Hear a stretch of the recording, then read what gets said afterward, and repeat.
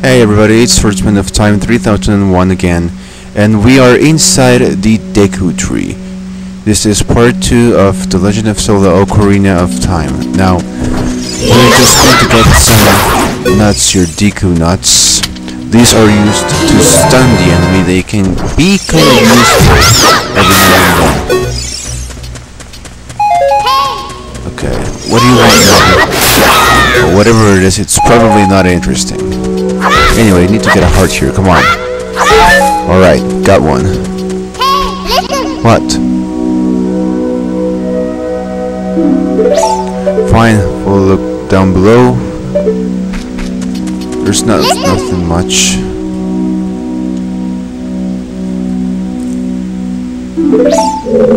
Alright, let's climb this wall.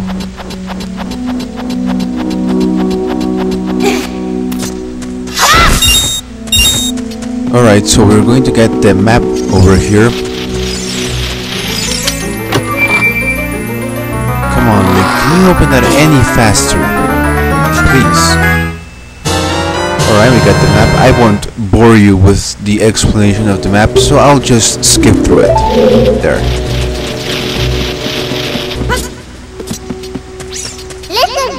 Okay, Navi is kind of annoying in this dungeon, because she will stop you from time to time to tell you actions that you can do with the A button, which in a way it's good to let us know, but I just don't like that.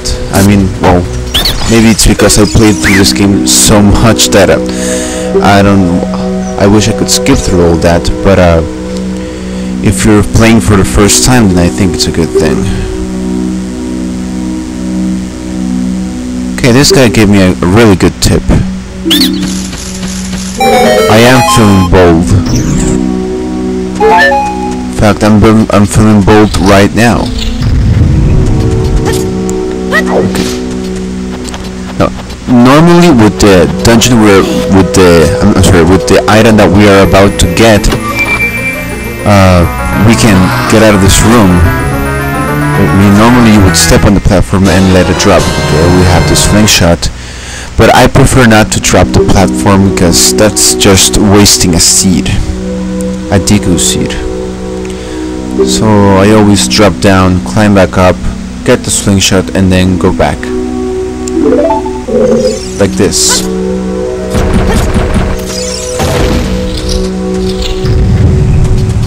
Alright, now that we have this slingshot, it's time to go get the compass. But before we go, we'll just equip our items right now. Okay. Nuts, sticks, and slingshot. Target locked. Okay, aim and fire. Nice. I have to say, I'm proud of my aim, though sometimes, well, it's not as good as I wish it would be. But other than that, I'm really proud of my aim.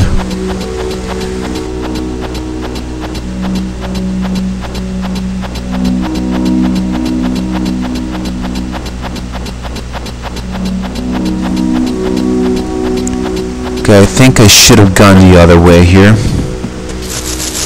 Yeah, I should have gone the other way. Just made a longer trip.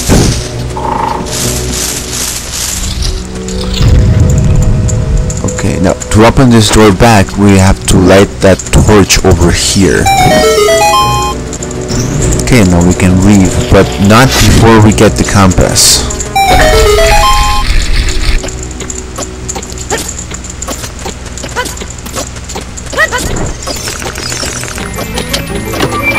Okay, so here we have the compass. This will tell us which room did we come from, and it will tell us the location of the treasures inside a dungeon.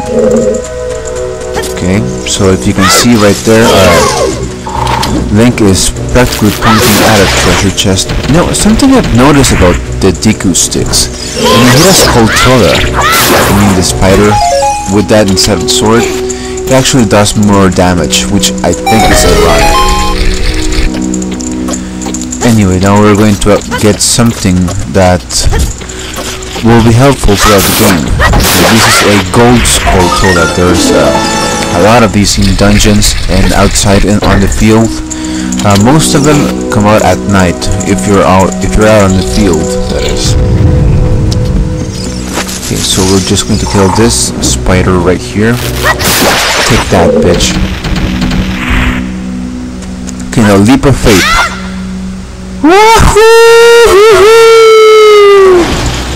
Good thing there was water down there. Stun. I thought I could kill it right there. That's strange. Anyway, aim, fire. Now we have another skull toilet right over there. Okay, now let's get our skull toilet tokens. Alright, so far we have 2. Drop down. And let's claim the third one. Now, I have to tell you, there is a 4th skull toilet token in here, but unfortunately we can't get that until we pass dungeon number 3.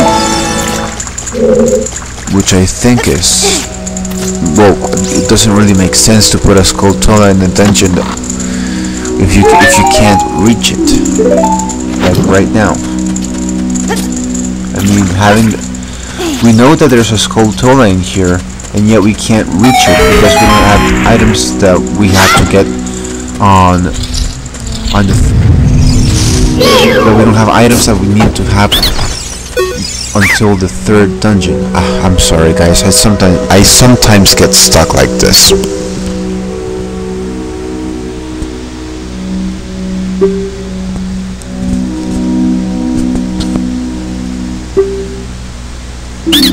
I actually do think you're a traitor.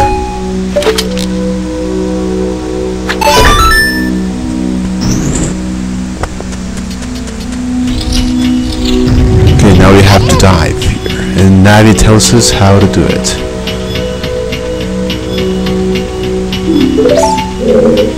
Okay, here we have a switch in the middle left of this room, so we dive and we push it.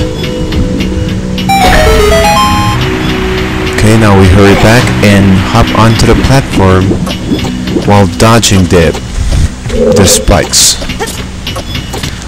I think you can dodge even standing, but I prefer to crouch with the shield just to be safe.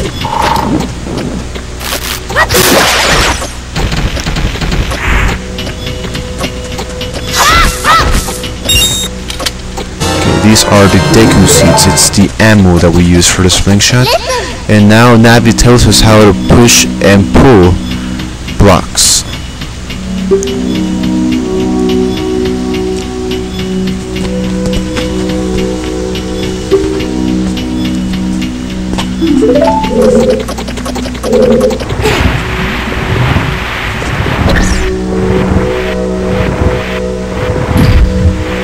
Okay, climb on that.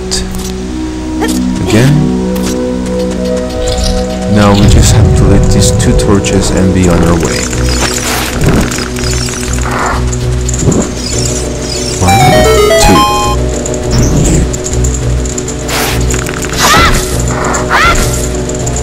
Okay, we need the ammo, so we'll take that. Remember that skull toilet I told you about that we can't get?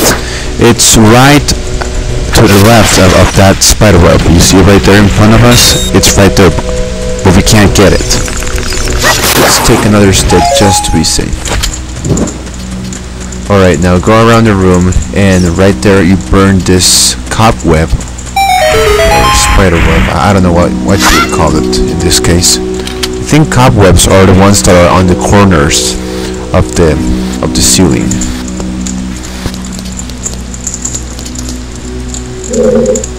Okay, now we push this block onto the water, and then we will bring a lit deku stick and burn through that web on the floor right there.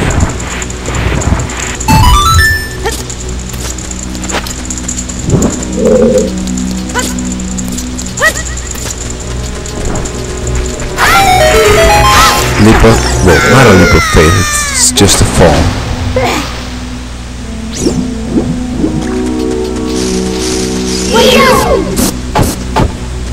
Okay, this is for the that last Deku Scrub gave us. The one I just did was number 2, this one's number 3, and this one is number 1. Okay, I missed him, but he'll eventually come back. There. Yeah, well, a little friend of yours ratted you out.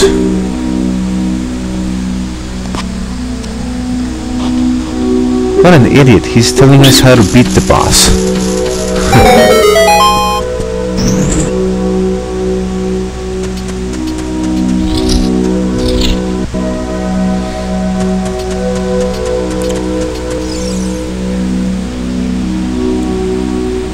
Right, here we are at the boss room, and this is by far the easiest boss you could possibly find in this game. Okay, I didn't mean to do that. There we go. That actually kind of grossed me out the first time I saw it. Parasitic Armored Arachnid Goma. Okay, this guy is easy.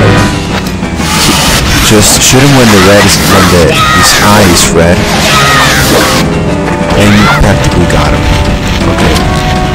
Once you hit him, he'll go back like this to the ceiling, hoping to lay eggs.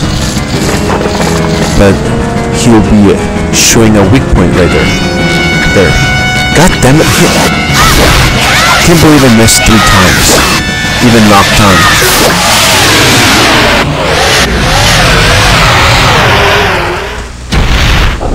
So we have defeated Goma and broken the curse on the Deku tree. Now collect the heart container that will come out. Alright, there is. We get 1 more heart in our heart gauge. And we are out of here. Alright, that's it for part 2. I'll see you all on part 3. See ya.